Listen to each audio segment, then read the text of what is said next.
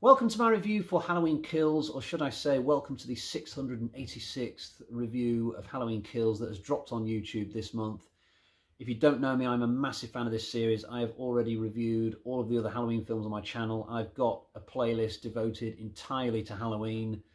This was probably my most anticipated film of 2021. Well, this and Bond. I was really looking forward to it. I will say that the film took so long to come out in the end that I did think that my brain started to push back against it at some point earlier this summer and just say, no, enough's enough. I can't even think about this film anymore. I'm just sick of thinking about it. It's been so long now.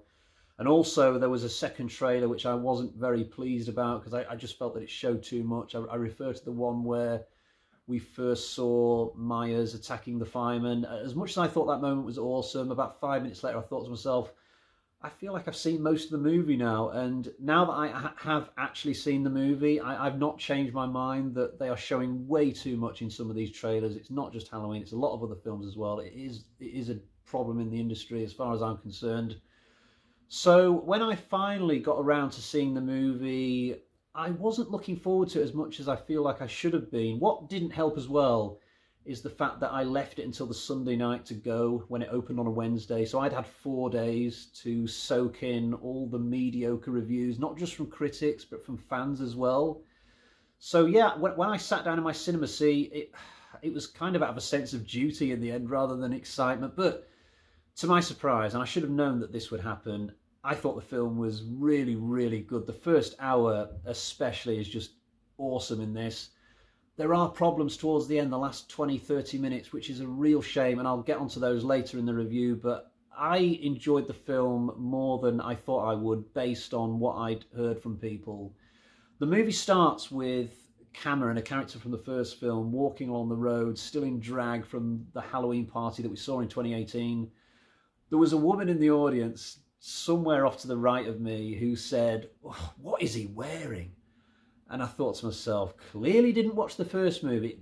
All the other people in the screening should have turned around at that moment and done a Kevin and Perry and gone, "Blagger!" But nobody did. Nobody laughed, though. And actually, on the same subject of my screening, there was a couple in the row in front of me before the movie I'm talking about now. The woman said to her boyfriend, "What did you say the name of this film was?" And he said, "Halloween Kills." And then I couldn't believe what she came out with next. She said, "Is that Jason?" And he went, "Michael Myers." And I thought to myself, Jesus Christ, at least you've got nothing invested in the movie, I suppose. Best way to watch a film. To this woman's credit, she did not ask any more questions while the movie was on, but probably she went home none too impressed by what she saw. So certainly in the screening that I went to, there was a mixture of people who wanted to be there and people who just didn't give a shit. I did not take my wife to watch this. I do not take my wife to watch horror films that she has no interest in. I'm perfectly comfortable going to the cinema by myself.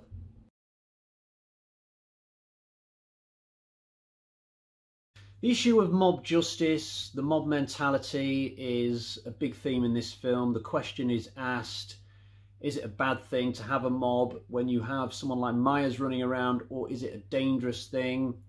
We sort of explored this a little bit in Halloween 4, albeit on a much smaller scale. In that film, there were just like 5 or 6 rednecks. In Halloween Kills, it feels like there's at least 100 people at one point swarming through a hospital, desperately trying to get to this guy that they think is Myers, but it's not. And I found that whole sequence really effective. I really felt for this guy. In the equivalent scene in Halloween 4, I think I just giggled when they shot Ted Hollister, but not with the asylum patient in Halloween Kills. I found that stuff really emotional. So when it comes to regurgitated plot points, I thought this was definitely one worth exploring. Not that I would want to see mob stuff in every Halloween film, but given that it's been so long since Halloween 4, I thought it was absolutely fine to be used here. Speaking of using the past as inspiration, I really enjoyed the flashback sequences in this. We get this lovingly recreated Haddonfield from '78. We get to find out what happened to Myers after Loomis shot him off the balcony. At least we're exploring that for the first time in this timeline.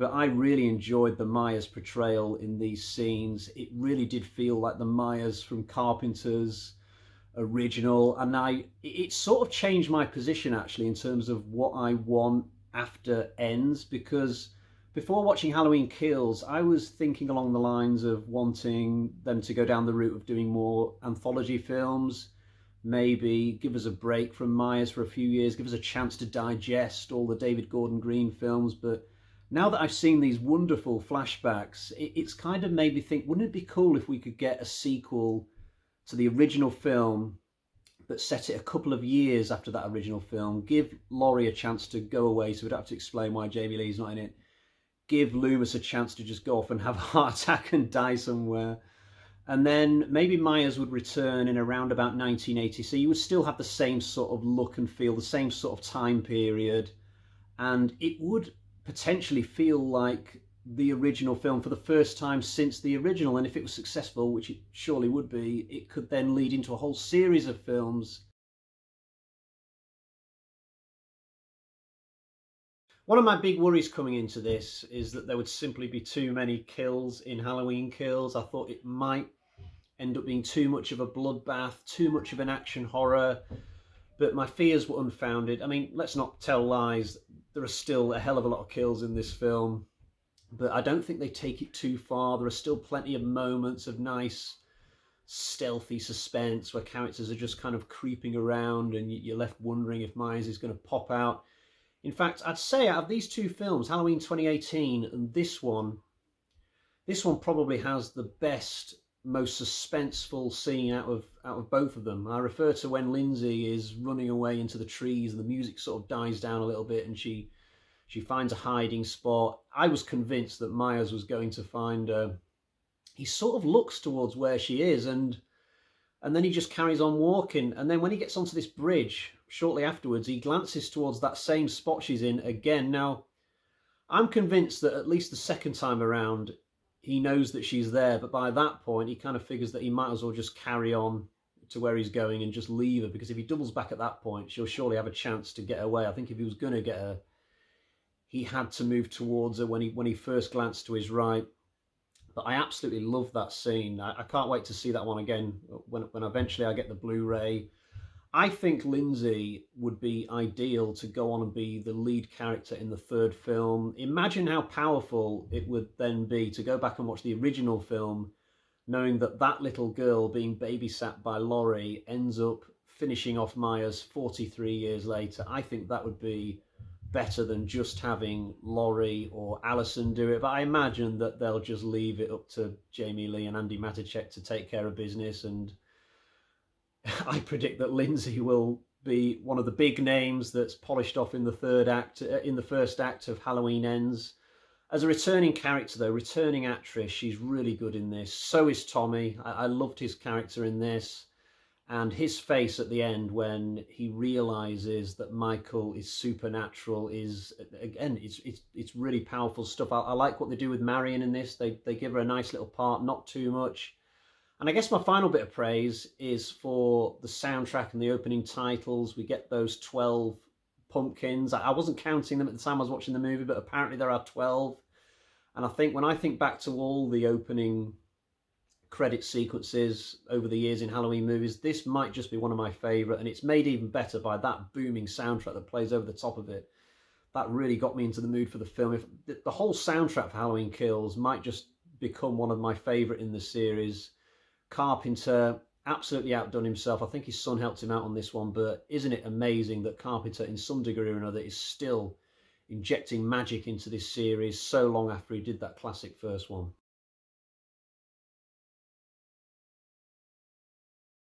So now for my negatives, and as I hinted earlier, most of these are concerned with the final act. This film was almost perfect for about an hour, and then it really drops the ball late on. I've got major issues with the scene where Myers gets trapped in the street by the mob. This could have been a terrific scene, one of the best in the entire series, but they just don't film it very well. I would have liked to have seen a lot more back and forth between Myers and the crowd. You know, Myers gets a hit in, kills somebody, the crowd fight back, Myers gets somebody else, you know, get some good choreography going, make it really exciting, but it's just too one-sided in the beginning when the crowd get Myers down on the floor, and then when he gets up again, it's too one-sided the other way. And I don't like how they film the second half of this whole thing, the way it gets all dreamlike and Laurie starts talking over it. Just a massive missed opportunity for me. And I also don't like the very end when Karen gets killed. I just think it was too predictable to off her, you know. If you wanted some shock value, it had to be one of the other women. I think if you'd have done a poll among Halloween fans coming into this film, 95% of them comfortably would have predicted that if one of those main three women were going to be killed, it would be Karen. And what makes it more galling is that in this film, at least, she was probably the best of those three characters. She was really good. And given that she was actually the person who got the killing blow on Myers in the street, to then have her killed 2 minutes later in a different location, it just doesn't feel right to me at all. I've got one more little complaint, which isn't actually to do with the final act, which is concerned with the development of the Cameron character. They redeem him in this film, and I just would have gone the other way. I would have doubled down on him being an arsehole. I would have had it turn out that he was actually seeing that girl who he got caught kissing in the first movie. And then we could have had a massive cheer moment when Cameron and his new girlfriend got killed by Myers at some point towards the end of Halloween Kills. That could have been awesome. As it is, his death really didn't have much effect on me at all. Yeah, plus it was a little bit over elaborate. I think the people who wrote this film intended that kill to be like one of the really awesome kills in the movie, and it just didn't really fully work for me. Right, that's the end of my negatives though. For the most part, it's still a really good film, but given where I was with this after 2 acts, I can't believe that I came out of the cinema with a slightly hollow feeling in my stomach that it all wasn't completely right with the film, although I guess we can't fully judge this until we've had Halloween Ends and we can look at the full completed jigsaw puzzle, if you like. But for now, let's get to the bag of terror and find out what sort of score I'm going to give for this.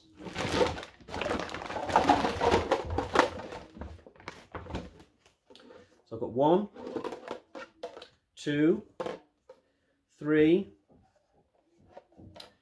3.5 bloody axes out of 5. That's still a really good score, but if you'd have tapped me on the shoulder after an hour of this in the cinema and said, "I'm from the future, it turns out you're going to give this film 3.5 out of 5 when you do your review," I would have said, "Get lost, this is going to be like a 4.5 easy," but there we go, that's just the way it is.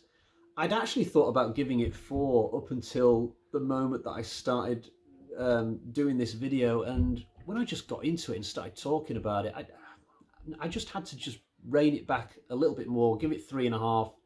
It could still go up to a 4 with further viewings and once I've been able to see the full picture of the quadrilogy, but for now it's a 3.5. Until next time, cheerio.